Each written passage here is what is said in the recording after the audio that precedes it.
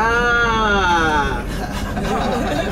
Ago. Amen. Great. Greetings, family. My name is YaaKesha Henderson. I'm actually going to tell you my name, my birth name.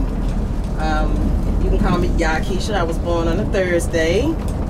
I am originally from Memphis, Tennessee, but I currently live in Texas, outside of the Dallas area. And the reason that tell you a little bit about my journey when it comes to coming to the motherland. Ever since I was a little girl, I have always been interested in Africa, because I noticed in school it was always information in the books, pictures in the books was always about white people, always about Europeans, and I never could find anything that I could identify with. So I would spend my time researching about Egypt, which I know now the name is Kemet. And so I would even teach myself the hieroglyphics, the writings on the pyramid. And I gained a lot of inspiration from our ancestors, because I said they had to be very, very, very intelligent and skillful to make those pyramids. And then nobody, to this day, can duplicate what they created during that time. And so my journey started as a little girl, very young on. It was nobody in my family that encouraged me or anything like that concerning Africa. It was the ancestors. And so it's been a long journey. It's been me, myself, and I teaching myself, taking the opportunity to learn about my people.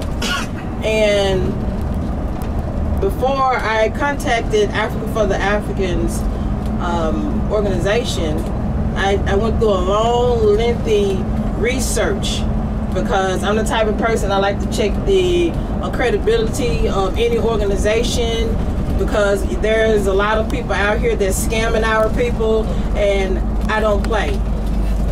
I like to have fun, I smile, but you know, right is right, wrong is wrong. I don't care who you are, your ethnicity, I don't care. You know, so I wanted to make sure I was looking for consistency.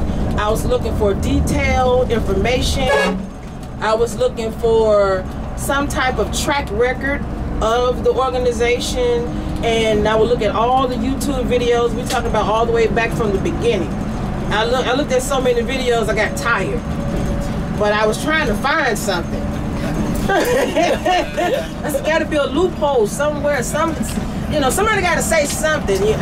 I'm the type, I read all the comments from the people in the videos, and then I'm looking for a pose. I'm like, it got to be somebody, get them. It's got to be somebody that's going to try to get at the organization, because honestly, typically that's what we tend to do with our own people.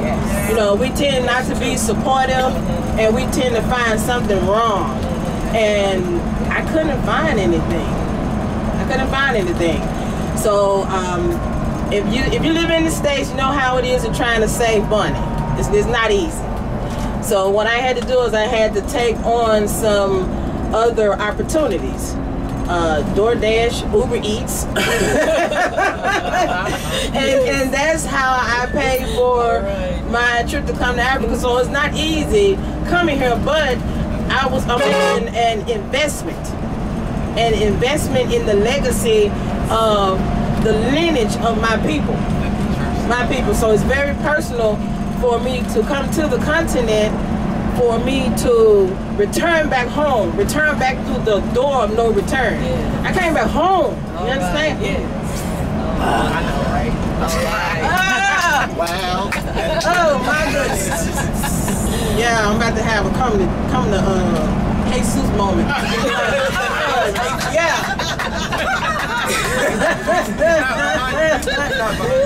but it has been very fulfilling since I've been here. I have not one time worried about anything. There has been no stress. It has been lifted off of my shoulders, just been dropped. And I mean, I haven't looked to see if anybody was looking strangely at me. That, you know, if I ride by the police, is he gonna come get me? I'm looking in the rearview mirror. I know he's pulling out right now. I know he saw me. He gotta be coming after me. Just this paranoia of just living in the United States. Yes. Of always thinking that, you know, they coming for me. It's only a matter of time when they're gonna come. You know, no matter how much I obey the law, they still could come for me just because of who I am. So it's just amazing being here amongst my people. I mean, my brothers here. I mean, I'm just so excited. You know, I mean, they are so beautiful. They're very beautiful people here in Ghana, and I think just all of Africa.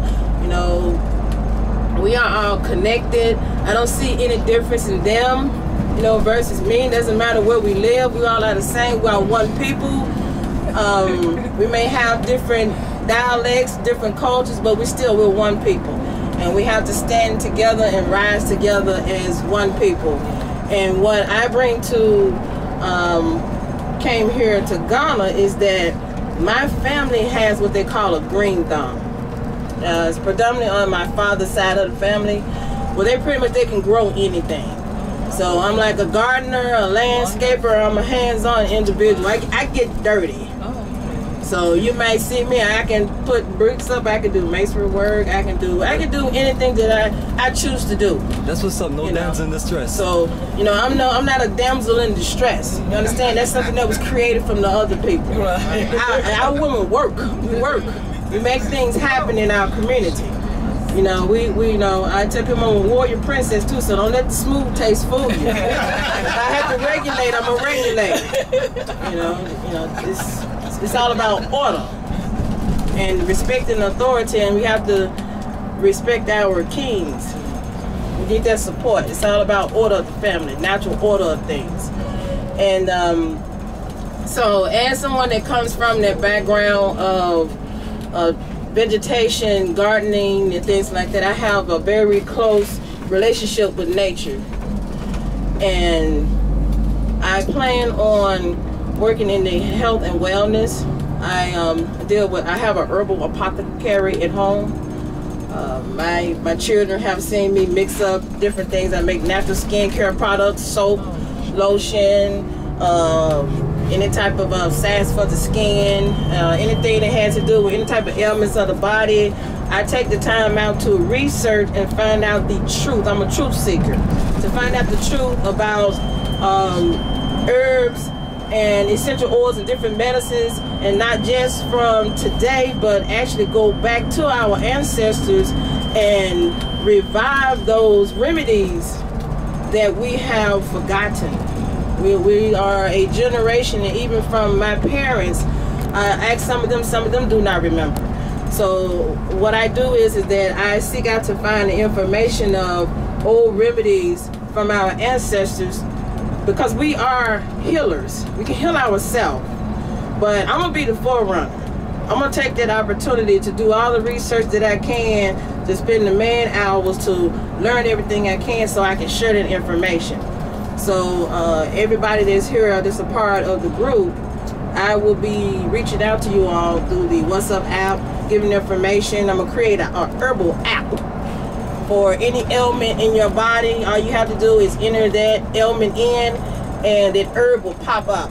You even have the recipes or what have you for that particular ailment, because I have been mandated to do that. It's not something that, you know, I just chose as a hobby. This is something that has been told to me in the church. You know, as a Christian, I was in the church. You know, people walk up to me that didn't know me, they would tell me I was a healer, which I kind of felt, I kind of knew it, but I never really just got into it until I got older and started knowing thyself. That's why I always talk to people about knowing thyself. Know yourself first. Know who you are. Before you can invest in anybody else, you have to invest in yourself first. So I had to take care of me, get myself grounded, and now I'm willing to take the forefront to help my people. And it's not about money. Money gonna come, it's easy. I can get money. But it's all about lifting my people up, elevating my people, and helping us to overcome these lies and this deception that's out here in society today, because it's out here. And I'm not concerned about trying to awaken anybody else but my people. You know, I'm not anti, but I am pro. I'm pro-African. I am for my people. And so I've been enjoying my time here in Ghana. It has been awesome, magnificent. The food is off the chain. Yes. Especially the local food, the street food. Get you some fish pie when you come. Get you some sweet plantain when you come. That's all I'm saying. Get you some. It is delicious. And the people are very nice. I mean, it's your family. Okay? It's your family. You're going to love it. You're going to enjoy it. And Mr. Money, Tahimba, he's going to take care of you. He's going to make sure you are taken care of. Trust me, this brother, I don't think he even get 2 hours of sleep. I don't think he rests at all. But you will be taken care of when you come on the trip with Africa for the Africans. You will enjoy every waking moment of it. So make sure you eat your Wheaties, take your vitamins, Get some rest. get good rest before you come on this tour, because you will be working all day, every day, from sun up to sundown. Thank you so much, family. You all have a great one. Take care.